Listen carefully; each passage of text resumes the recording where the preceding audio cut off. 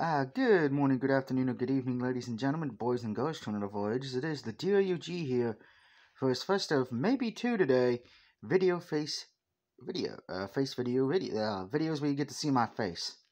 Yeah, that was botched. I probably need to put it on Botchamania. Anyway, the first one is going to be about the new Mortal Kombat film. Saw it last night in theaters. Because as many of you know who follow me and watch my streams, I said I wanted to see that in theaters, and luckily I did.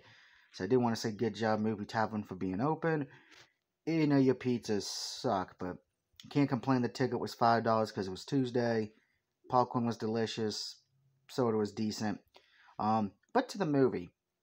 Now, I'm not gonna spoil too much because I want people to go see it because I want them to be a sequel. I want a sequel. So if you haven't seen the movie yet, I'd probably say stop watching just because of the fact that I'm going to discuss a few things from the movie, but not overall. Um, so first, I'm going to give props to some of the actors, the ones who, particularly the three that I thought did the best job with the character they were given.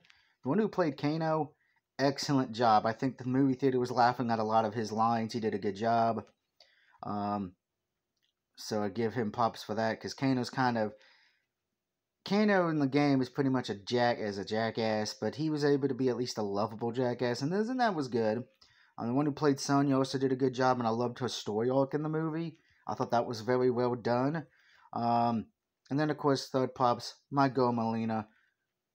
Like I've said in many of my Mortal Kombat streams, Melina is my waifu. Melina for life.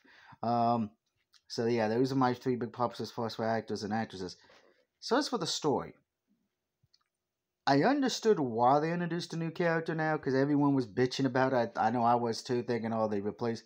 But I get why he was in it now after watching the whole film. So I say good job on that. Maybe he might be a character in a Mortal Kombat 12 game, which would be very interesting. Because if you ever played Mortal Kombat, 1 through any of them, you pretty much know the backstory of Scorpion. So it was kind of interesting on that take. I'm not going to go too much into detail what it was exactly on that.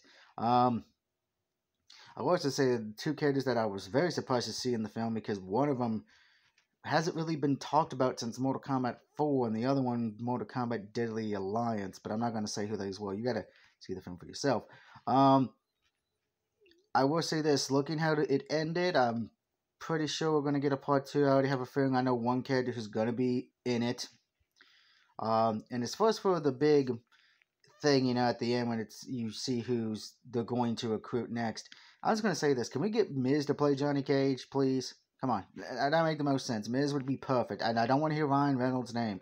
It needs to be the Miz. So, that gives me to my next part. A lot of people I've noticed love the film, but I noticed a few people hated it as well, saying that the original one's better. I went into not even thinking about the original movie from the 90s because of the fact of if I did, I might have not enjoyed it. It's kind of like with the female Ghostbusters movie they did years ago. If you go in expecting it to be the same old, you're going to be disappointed probably. Now, I will say a positive with this film. The fatalities are awesome. They did a great job with the fatalities. Very bloody and gruesome, just like the games. I give props to that. I am kind of shy about one character, but again, I'm not going to mention that in the video because I want you guys to see it. Please go see it in theaters or watch it on HBO Max. Give it the time it deserves. Now, somebody who's seen the original, there are all a few things different here and there. The original, it only had all the characters from the first game. This one, it had characters a little bit from MK1, MK2, definitely MK3, and then of course the two I mentioned that really don't get talked about a lot from Deadly Alliance and Mortal Kombat 4. I know someone's like, well, they were in Armageddon. Everybody was in fucking Armageddon. So no. But again, the fatalities were very well done. They did very good. Again, the upgrade in graphics and technology there. And the final fight was pretty good. You kind of knew where it was going at to a certain point, but it was okay. I was okay with that in this case. So here's the thing. Do I think we're going to get a sequel? Yes.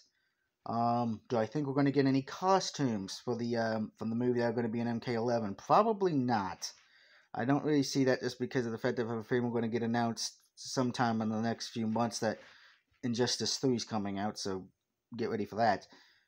But the question is this as good or better than the original? Well, the original is a classic and will probably always be in everyone's fave because, it is one of the few video game films that did well. I think this one will be just as loved as well because it does do well. The story's good. The actors all do a great job, particularly the ones for Kano and Sonya in particular. So I'm going to give Mortal Kombat 2021, I think that'd be the best way to put it in the title, a 4 out of 5. Very good. Love everything. I mean, anybody knows me knows I rarely give out 5s out of 5s. I was thinking about it, but there was like 1 or 2 things that I didn't really great with it, but I do think if you love the games, you'll probably love this. It is a great fan service movie. And I think we will be sequels. I wouldn't be surprised if this becomes the next Resident Evil franchise in the sense of how many Resident Evil films we had. I think that's what Mortal Kombat's going to be, which is a good thing, because a lot of people hate the live-action Resident Evils. It did make its money. So I think I would definitely say if you can go to a theater, go watch Mortal Kombat. If you can't, watch it on HBO Max or Plus, whatever they call it. Now, of course, don't forget later today, if the Plus games get announced, I will be doing a video about that. I don't know if they're going to be announced today or tomorrow because there is that State of Play tomorrow, which we'll be probably discussing that as well. I do have a stream to do tonight, 2 streams actually, because they're both take a look at. But until then, guys, I hope you enjoyed this video. Let me know what you guys thought of Mortal Kombat. Was it great, good, bad? It's somewhere in between. Until then, I know Rosie's going to say I need to shave my hair and get a haircut. Well, nah. But until then, have a good night, have a good day, and have a wonderful weekend. Don't forget, tomorrow is the NFL Draft. Woo, woo, woo.